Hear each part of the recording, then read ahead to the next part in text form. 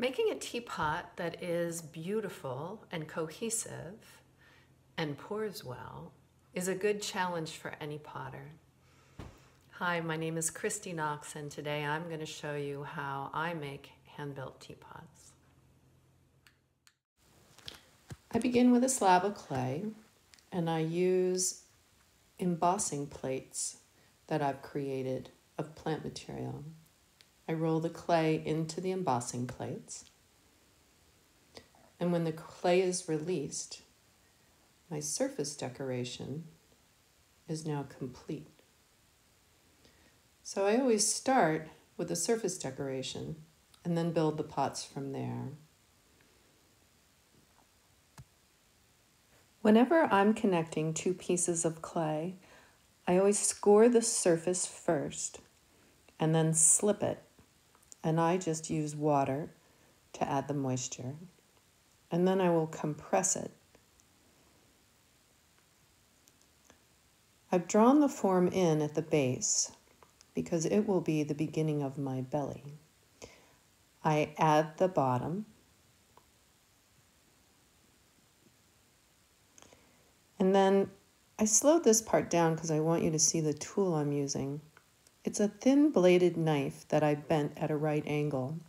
It's great because I use it so I can make a perpendicular cut on that bottom slab, and even if there's a big belly that hangs over the base, I can get underneath it. And then with a chamois, I'm going to compress and finish the foot. Now with a soft rib, I'll start bellying out the form by coaxing it from the inside. I've made the walls taller than I really want them to be because I find that being able to hold the top helps stabilize the form as I'm drawing out the belly. But now I can get rid of some of that extra clay and finish refining the shape.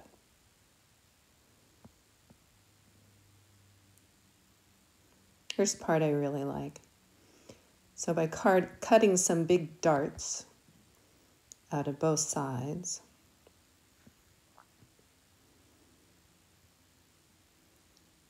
preparing the seams, I can then drop that form down and reconnect it.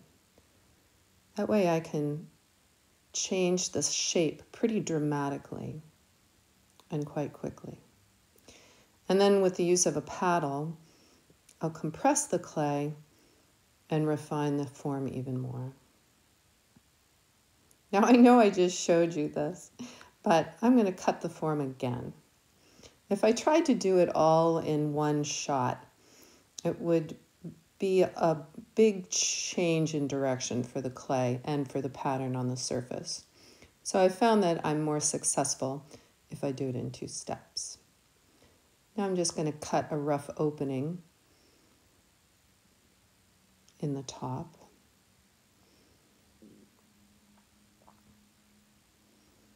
So it will allow me to get my hand on the inside so I can support the form as I continue to refine the top part.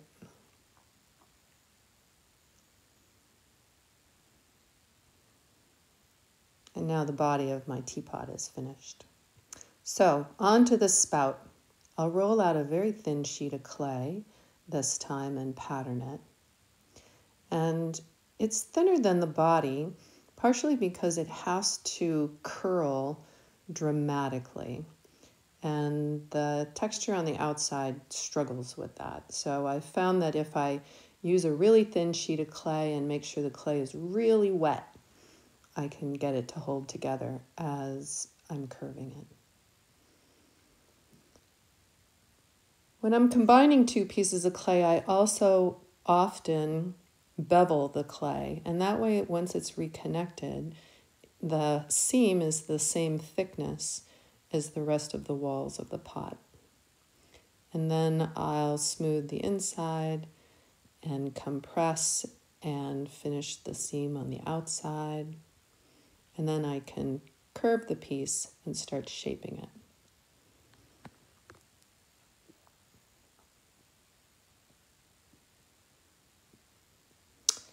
This is a great tool. You'll see I use lots of templates for different things. And this is a template that I use not only for the finished opening in the body, but also to create a little shelf that will sit just inside of it for the teapot lid to sit on, as well as using it to do part of the construction for the lid. And it is the key for all three of those parts that need to fit together. I use an old X-Acto knife for my finish cut. I like it because it has a very thin blade. It's not so much that it's very sharp. There's just less resistance as I'm drawing it through the clay. Now onto the lid. Here's another template. The circle is just a little bit bigger in diameter than my oval opening.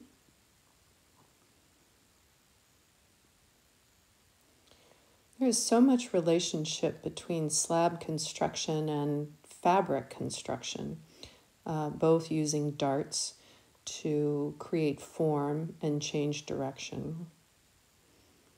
Only clay has the added advantage that it also stretches. So I'll draw those two parts of the dart together and finish the inside and the outside. Shape the pieces a little bit more as I go. Cut off some of the extra. And eventually, as I'm refining the lid, I'll also use a rasp, as well as that template I showed you, to tell me exactly what the shape and how big it is. So here it is finished. I put a flange on the inside of the lid to help seat it in the teapot, and you can see the little shelf I created on the inside of the opening that the lid will rest on. Lots of compression. I'll check several times and with that rasp make tiny adjustments so that hopefully at the end it will fit well. I make lots and lots of coils in my work. Someday I'll do a demo just on making coils because there's lots of good tricks. But right now I'm making coils to make the finial for the top of the lid.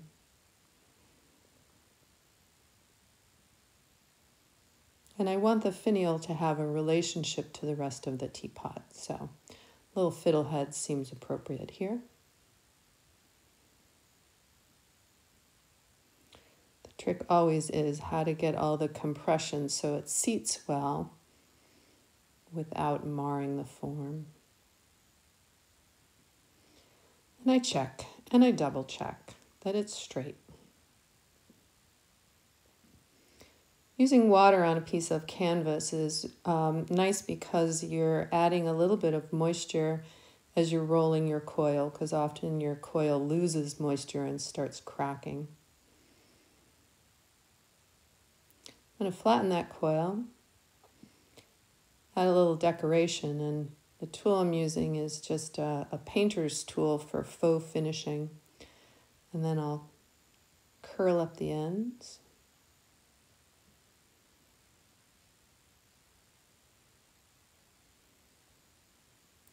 And shape the handle. You can see the clay is really wet right now, but I'll give it the eventual curve that I want it to take, and then I'll just let it dry. So now the teapot and the handle are leather hard. It's important for both pieces to have the same moisture content because I wouldn't want one to dry and shrink more than the other after it's assembled.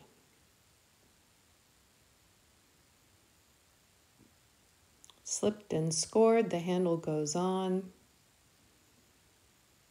making sure that the connections are sound, making sure that the handle is straight. Add just a little bit more detail. Check and double check.